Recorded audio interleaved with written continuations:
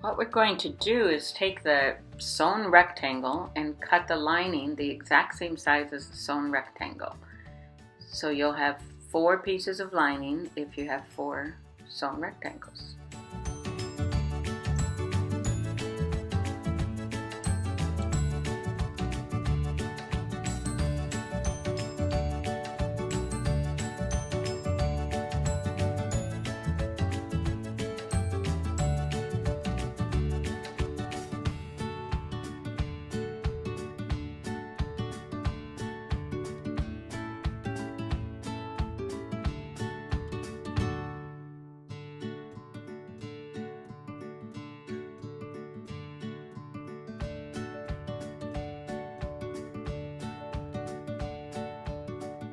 Next, we're going to cut the inside batting. I like to use Annie's Soft and Stable. It makes for a really great Mondo bag.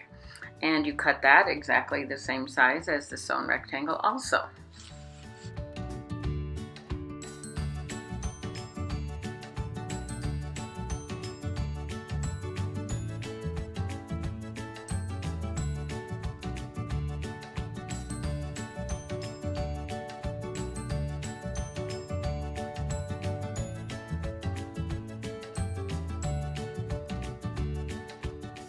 We're going to take the lining and put it even with the Soft and Stable.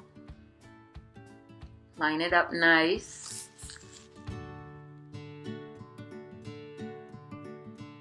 And we're going to stitch around it. Now for the pocket, you're going to take your width of fabric and your fold, and we're going to take about 9 inches from the top is where we're going to place the fold. And it makes for an easy way to make a pocket out of one width of fabric.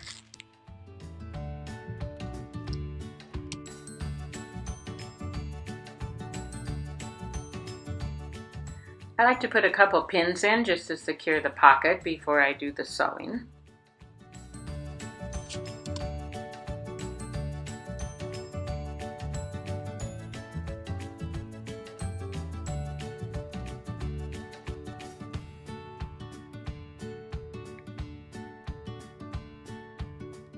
Once you have your pocket in place, you're going to take your sewn rectangle and put it toward the top of the pocket area and just cut off what's left. And that will be your piece for the pocket. Now I like to use a different fabric for the pocket side so that I always know where the pocket is when I'm actually using the bag.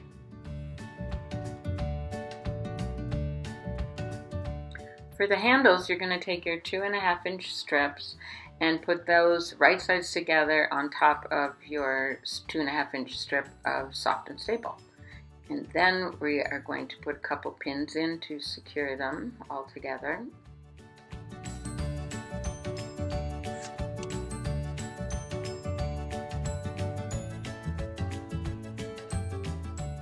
And stitch a 1/4 inch from the edge. I like to use a 1/4 inch foot. Then you're going to turn them with a fast turn number 6.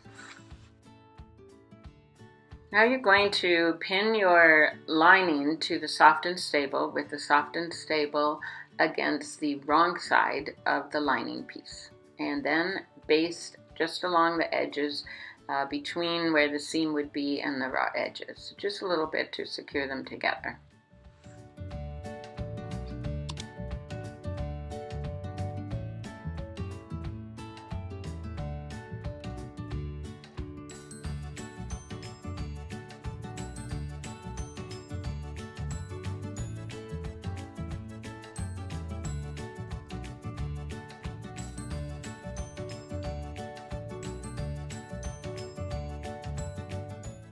Now you're going to be taking 2 of your pieces and putting them right sides together to form an L. You're going to sew them so that they make an L. You might want to put a couple pins in there.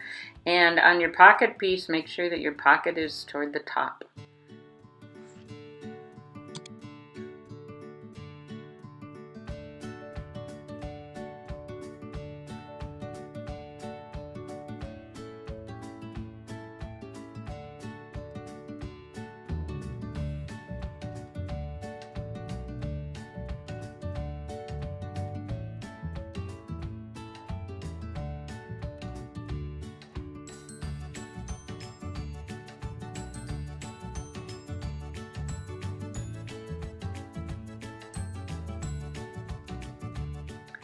Now take your L's and flip one, and you'll see that I have some clothespins in there too. That's to remind me to leave that part open when I sew the seam for the turning section.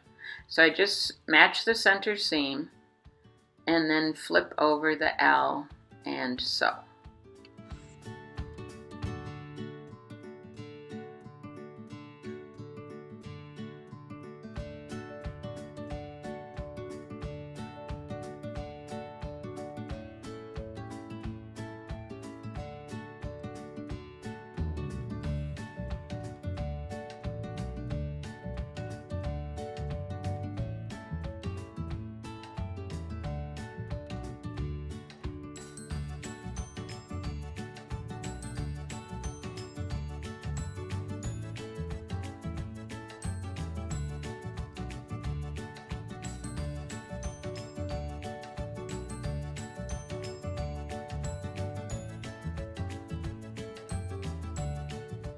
So to make your seams, we're going to flip the bottom of the bag, one of the L's, along the diagonal.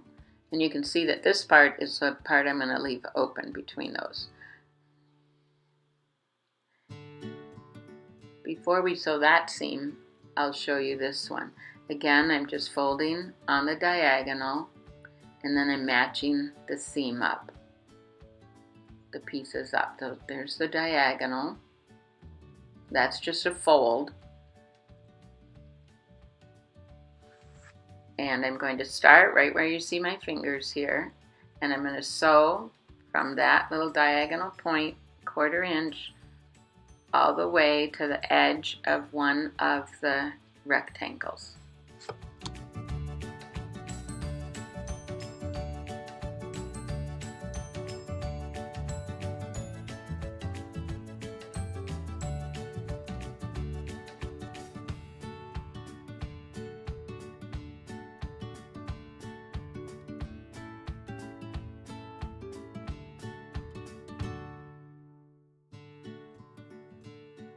And here's where you want to stop at the clothespin reminders to leave a little opening that we'll use to turn the bag later.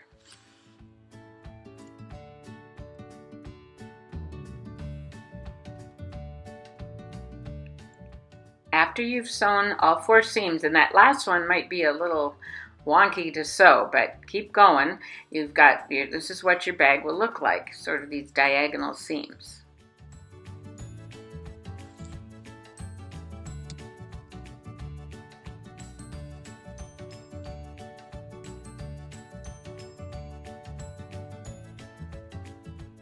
And I turn the lining part right side out, and the bag is going to be turned inside out. Then I'm going to slip the lining inside so that the right sides are matching. The right side of the fabrics are matching. And just play with it a little bit to get those dips and valleys and points all even. The handles go inside the bag, but you can see them. Just put some pins. I like to put pins at the top and at the valleys to start with, kind of matching everything up. If the lining has to go a little bit off, extend a little bit beyond, don't worry about that. And just go around pinning and matching.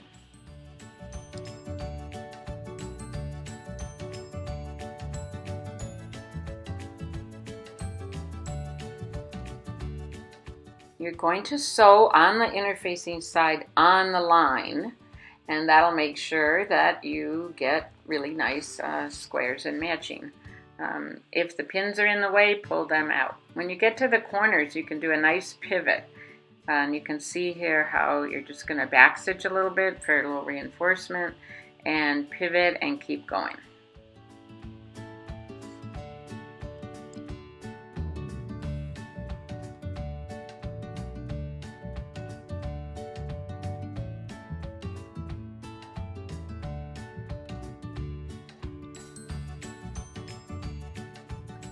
When you get to the handle area, it says right on the interfacing, handle stitching line, and that's exactly what you do. Go right across there. I like to go across a couple times for a little bit of reinforcement. Back stitch back and forth a little bit.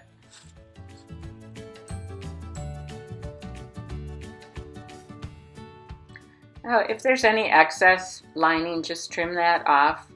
And you're also going to want to trim or clip at the little valleys there. And that's going to make it easier to turn. You just clip to the stitching.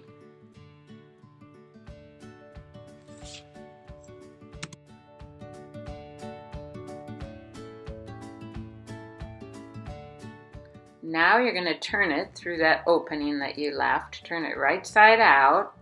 And you might need a little bit of muscle here. It's a big bag, but it's going to be beautiful, and it's not going to take you too long at all to turn that right side out.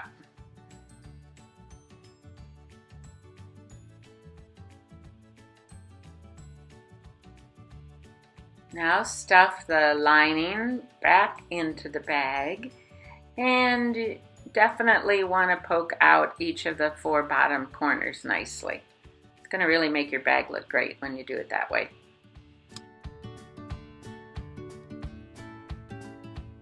So you're going to want to do a nice finger press. Take your time with this.